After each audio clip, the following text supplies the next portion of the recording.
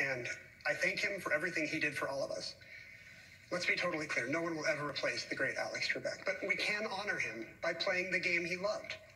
Jim, Jennings went on to say sharing the stage with Trebek was one of the greatest honors of his life. Trebek died in November of pancreatic cancer at the age of 80. Jennings is the first in a series of guest hosts for the show.